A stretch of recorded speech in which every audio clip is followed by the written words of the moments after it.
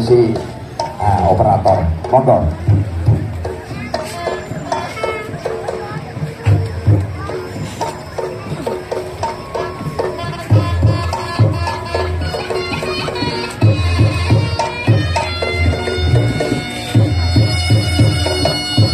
Malam purnama, Reog Singo Barong. Selamat menyaksikan. Reog is a traditional dance that became the main identity for Ponorogo Regency. Because of this, Ponorogo is also known as Reog City. This theater has been known within Indonesian even foreign tourists.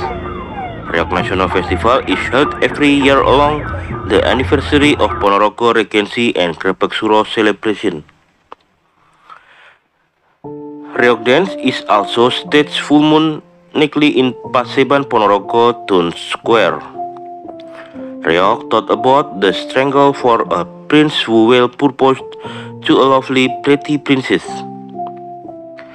This dance is staged about 25 until 40 dancers and the musician.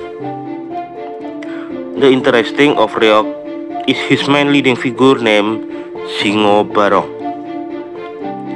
The dancer of Singo Barong bear the mass about 30 until 40 kg weight and supported by the strength of their teeth.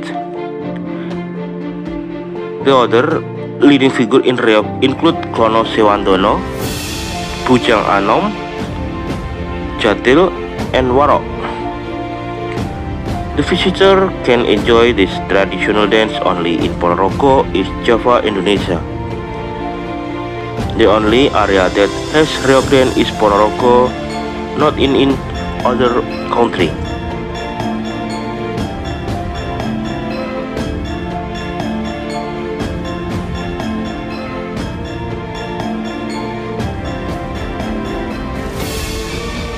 Grebeg Ponorogo is the biggest culture event in Ponorogo Regency that held on a certain occasion of Welcome Islam New Year or Saka New Year, that often known as One Suro Date. This agenda entered its Java tourism calendar. Grebeg Suro is the ritual culture incident and became the party site of Ponorogo people. Usually, it began a week before One Suro. It is the series of Grebeg Suro agenda is Reog National Festival. Various good activities sort the race and the exhibition.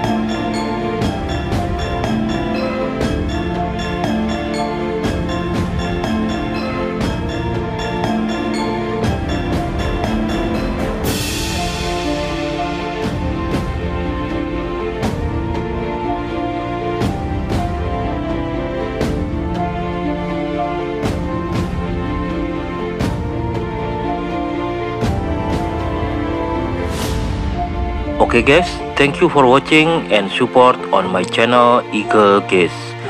See you. Welcome to Ponorogo, welcome to Indonesia.